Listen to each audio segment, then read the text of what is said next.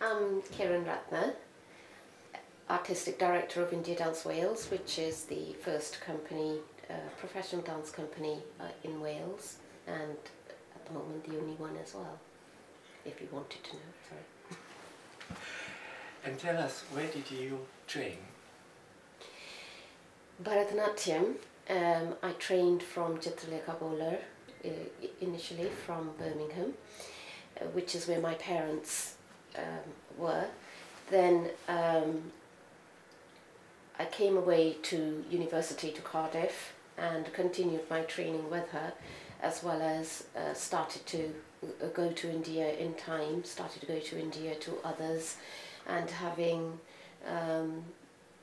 workshops or intensives with other gurus as well. And then you decided to do Arangetram. Well, I decided to do Arangetram way before that. It was, my Arangetram was a little, well, very late, as in Arangetram is meant to be, so to speak, the, you know, for repertoire, one repertoire that you've learnt and you perform it.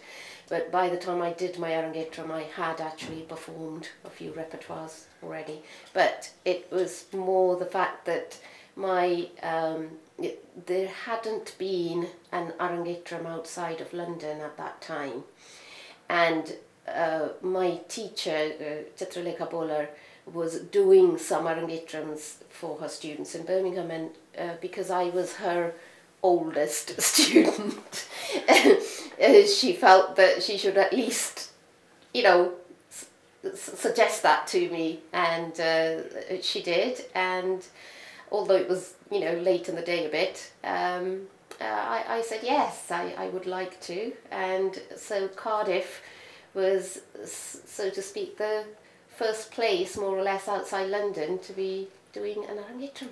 So we're very proud of that one. And after doing the Arangetram, people became more and more interested in Bharatanatyam and so on. I was getting requests to be doing things, so I left my engineering career and took on dance full time, and then, you know, things just progressed from there. So what was the difference in the preparation for an Arangetram and for performance? There's a lot. Biggest one really is that you are performing to live musicians, and that it's a whole repertoire. Although at that time I did have opportunities to do whole repertoires, you don't normally. And the second, well, or they're probably equal, is that intensity of training, of, you know, pushing yourself to do a full blast, you know, something which I don't think, especially these days, if I look at my students or whatever, there are not many opportunities for a solo performance of 2 hours plus anywhere. Not very much anyway. So how did you feel after you'd done this Arangetram? Oh, I think I watched the videos every day because I was missing it. You know, you build up to it for so long, so many years, and it's also an you know, a sense of achievement. But at the same time, when the day's over, you're like, oh, you know, you were in the limelight for so long. Your teacher's concentrating on you. Everybody's waiting for it, and then it happens, and it's, oh, you get ignored now, you know.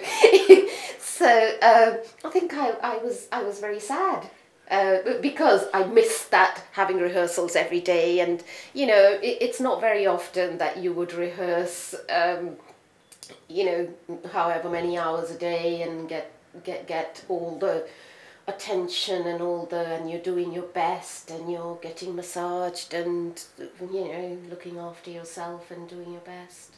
So how many hours did you practice each day? What, with the musicians, or after, before, sorry? Before and after. Before and after. With Oh. the musicians. before, in my day, I was actually working full time as well, and I had children by then, but I was rehearsing personal just by myself 3 to 4 hours a day, and then going and seeing my guru for about 4 days continuous in the week. I would take 1 or 2 days off work and have the weekend. So then when it came to the musicians coming to Cardiff and rehearsing, you know, full blast to prepare for the performance, that was generally speaking 9, well not 9, maybe 10 till 4 or 5 o'clock, something like that. And they came from India? Yes, they did. And they came for a week? No, my teacher had brought them, Chitralekha had brought them over for, I think at that time they came for 6 months or something. So I wasn't the only one, but there was other work that she was doing. It's just my Arangetram happened to be one of the activities that was happening while they were here. So, in terms of your makeup and the accessories and the jewelry that you wore and the costume that you wore, did you choose that very carefully? For me, and I think that's the case for my, you know, my attitude towards the students as well, the costumes and all of that is an additional thing. It's not the main thing. Main thing was dance. I don't know what you mean by did I choose it carefully. It wasn't that I got costumes done especially for Arangetram. I had some costumes, and I think I only had about 2 then, and my teacher lent me one, and I wore hers, adjusted it a bit. You know, money was tight, and the focus, like I said, was dance. I probably wore her jewellery as well at that time, because I might not have had temple jewellery, I'm not 100% sure, but those things were not important. Now, first of all, after whether I did an Arangetram or not it was neither here or there really, but dance was something that has been very close to me from a very long time. In fact, since I left India, which was when I was 13, and even before that, as a child, I loved dance, and I was learning Kathak when I was in India. Anyway, and part of the reason was because I missed India. That was something, you know, that would connect me to it. Anyway, and I was just very lucky to have had that opportunity to have something that I could hang on to. Anyway, when I came to Cardiff, I continued practicing and so on. I used to hire a room in student union and practice myself and do small events that occurred and whatever. And while that was happening, I got approached by a dance centre that was opening and said, would you teach?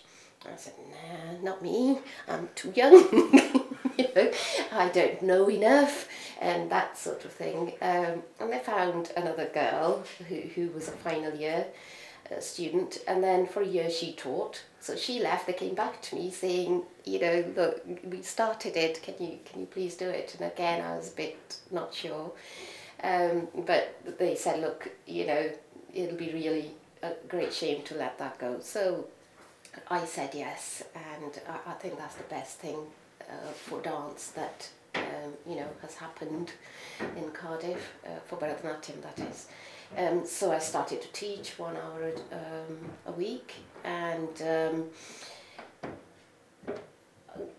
people were greatly interested. And what I found slowly was that in the beginning I was by myself, I was practicing by myself, and whatever connection there was with other people with a similar you know, interest or something I could get from, that I could feed myself from, I had to go to Birmingham. But slowly when I started to teach, they were becoming interested. We were having events that they were performing at or maybe even with me after a few years and so on. And things just grew from there, and that was 30 years ago or something like that. No, 25 years ago probably. And so I'm not alone. And, you know, now there's a whole community. I mean, you just saw the class downstairs, those are the little ones, but, you know, all together India Dance Wales have got about 100 students in Cardiff, Bristol, Swansea and Carmarthen. And I don't teach all of them.